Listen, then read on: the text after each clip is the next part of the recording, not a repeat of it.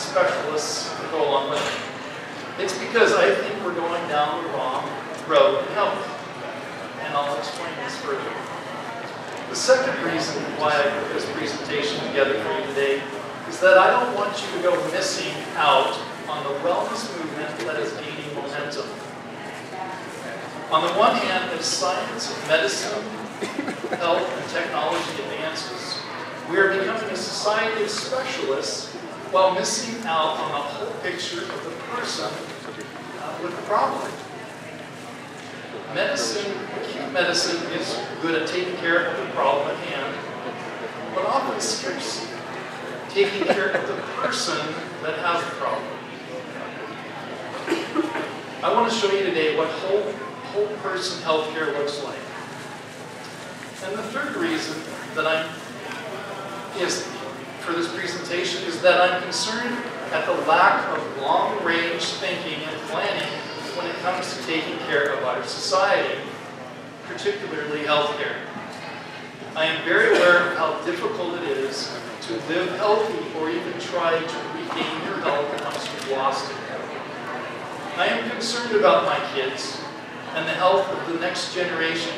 Do you realize that the health of this next generation has been determined to be unhealthier than their parents for the first time in history? For the first time, it's never happened before. Dementia and Alzheimer's disease are far too common in a progressive society like ours. Obesity is predicted to involve 1 out of 3 people this next decade. Who's going to take care of all these unhealthy people? I'm going to offer you some solutions for you today. They may be different than what you've heard, but they will make common sense to you. So those are the 3 reasons why I'm here. I observe people. I notice what they eat. Have you ever been in a grocery store and see what people put in their carts? Or have you been to a local school cafeteria and see what they feed their kids? Problem is we've been trained into thinking that what's available is what's good for us. Do you know they invented chicken nuggets to sell parts of the chicken that they couldn't sell? Life goes on. I had a difficult time deciding what I should tell you about. You should know about excitotoxins and how much damage sugar-free products do to your brain. Please stop drinking sodas. Stop it. Do you know aspartame has been renamed and is now being marketed as a natural sweetener? Aspartame is an excitotoxin. We should talk about this sometime.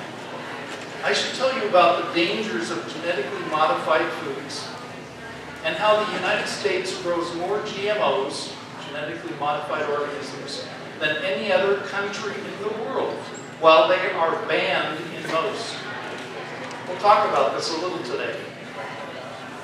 We should talk about how many vaccines our children are supposed to get and how it affects their delicate immune systems and nerve systems. We should talk about things that you can do right now to avoid dementia and memory problems, but we don't have that much time. We need time to be on our side. Here's what we're going to do. I'm going to talk about some general health problems and some simple things you can do today. Then I'm going to talk about gluten and the physiology of gastrointestinal health. And finally, I'm going to offer you some practical advice, all in one fast hour. Are you ready?